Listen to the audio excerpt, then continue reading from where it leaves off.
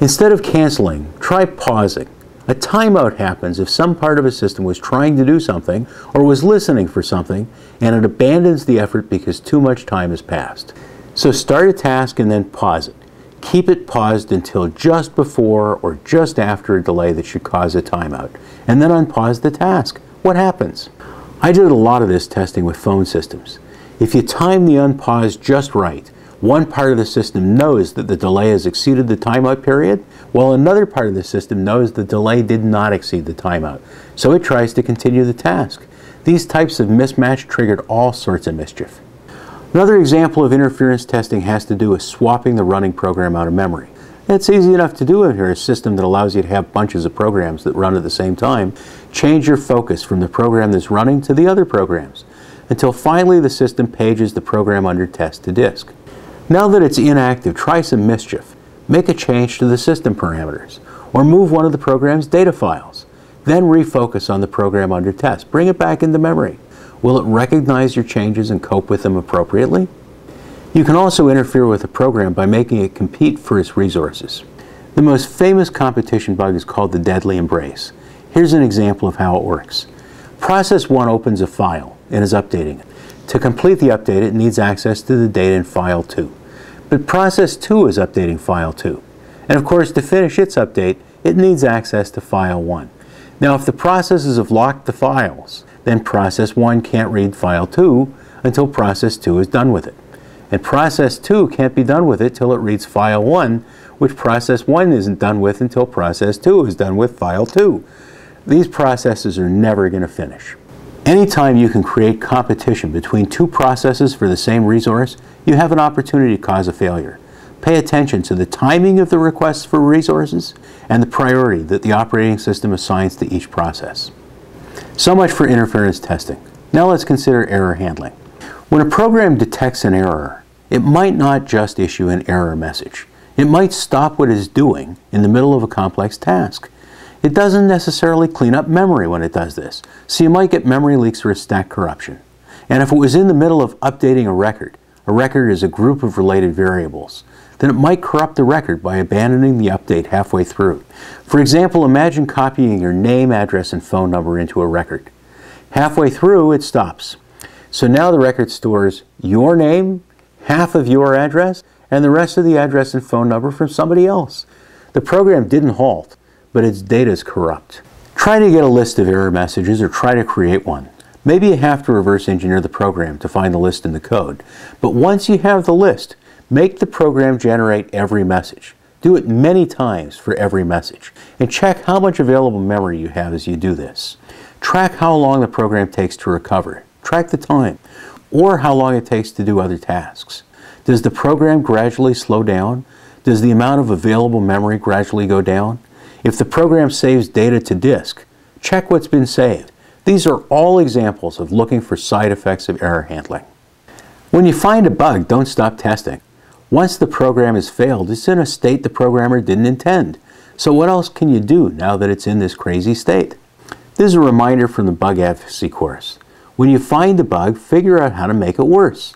Maximize it, so that when you write the bug report, you're presenting the bug in its most serious version. Some errors don't trigger an error message within the program. They trigger a problem that the operating system flags instead. So for example, try saving a file that's just barely too big to fit on the disk.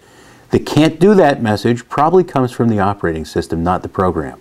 But what does the program do about it? You can also try some fairly simple load or stress tests. You know, like if you're testing a web application, let's try connecting lots and lots of people to the application. Remember, we're doing quick testing here. This is testing you're doing without much knowledge of the program. You're doing it early. You're looking for obvious symptoms, routine errors. You're not doing competent load testing or competent performance testing. They require modeling. They require you to understand which operations of the program use which resources. Given that, you start developing user scenarios and usage scenarios. You figure out how to combine them, a bunch of these, a bunch of those, so you put the system under an intended load. Well, you can't do that in quick testing because that takes way too much study and way too much work. It happens later when you understand the program. So for now, all you can do is overload the thing in really obvious ways and see if it's completely defenseless against that kind of thing. Instead of changing how the program works, change system details for the system the program runs on. For example, it turns out that some programs are hard-coded to expect their files to be on drive C. You want to know if this program has that problem? Set up a system with no drive C. See what happens. Programs use inputs together to create new outputs. Every variable is probably used with some other variables, maybe many variables. We'll study systematic ways to test variables together in Lecture 6. But from the point of view of quick testing, you're looking for easy-to-imagine bugs and easy-to-recognize relationships. Let's start with a pair of obvious ideas. First, look for impossible combinations, like February 30. The individual values, February and 30, they're fine. They'll pass the program's input filters. It's the combination, February with 30, that's invalid. Second, look for operations that you can do on more than one variable or object at a time. Confirm you can act on several things that are similar, and then try working with dissimilar objects. For example, multiply a matrix by a number. Concatenate a string with an array of strings. Move a picture and a paragraph together.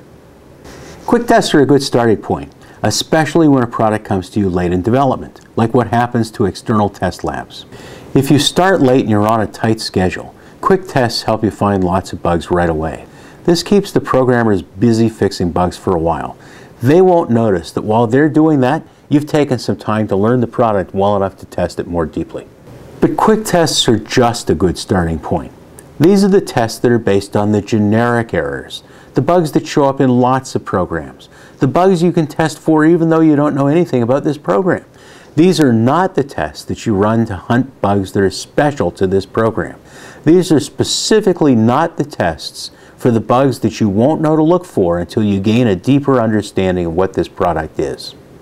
Exploratory testing is about learning new things throughout the testing process.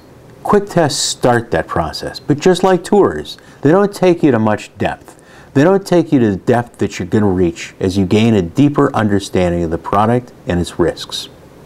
When I introduced you to risk-based testing, I identified its two core tasks. Imagine how the program can fail and test for that kind of failure. Quick tests rely on history. Some bugs are so common that every experienced tester knows about them, so they certainly can imagine these things as ways the program can fail. And they also have experience with tests that found them, so they know how to test for that kind of failure. Guide words provide a different kind of tool. It's for expanding a tester's imagination for potential failures.